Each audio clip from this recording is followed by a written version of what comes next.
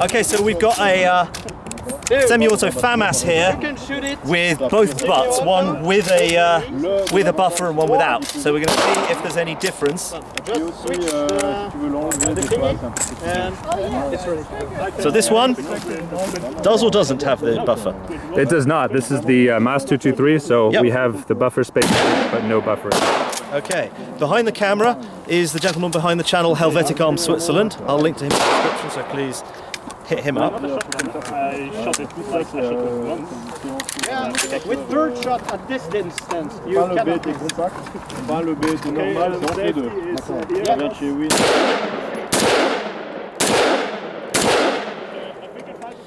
Aside from the fact that I had to crane my head to get down.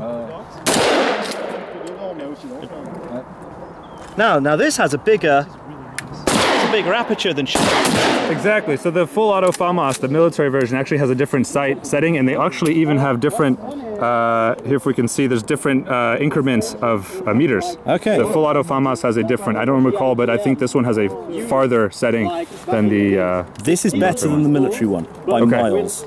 So let us just unload this and change the. I'll take the camera off you, and you can do the mechanics. Sounds good. Yeah, that's the type All right. of gun you can just put in the, beside So the things unloaded. Take this here. It's really quite simple. Just put that in here.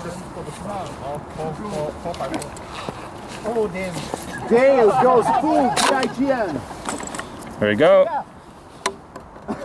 Internals of a FAMAS, everyone. Actually built from the ground up as a bullpup and not converted from a conventional layout. Indeed. And you can really tell. Alright, so we got some strange thing going on here. Now you ran remote brutality with this, which is impressive. Voila, as they say. Okay, so now a military one with the buffer. I've still got. Somebody wanting to try the panel? So here we can see the holes for the actual buffer in here, which doesn't have on semi-auto.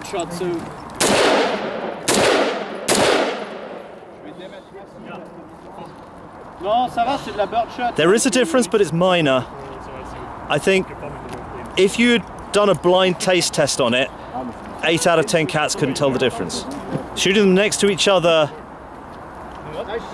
yes, it's a little softer, but not really enough to really make me go, wow, what a difference.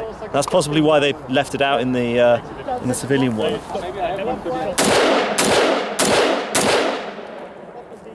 It shoots a little flatter, but just un petit. It's not night and day. It's subtle, and yeah, I think on a blind taste test, I wouldn't notice. But well, an interesting thing to mention too is that the only reason for this divot here is for the buffer, and on the civilian version, there's nothing in there. Do you think that it still would have sold as well? Well, it didn't sell that well at all in the civilian version, but if it was missing that, would that take away from the iconic look of the FAMAS? It might take away from the iconic and slightly strange look of it, but it would add to the ergonomics. Because the problem is, I can't shoot this with my normal head position, because if I just bring this to me like a normal rifle,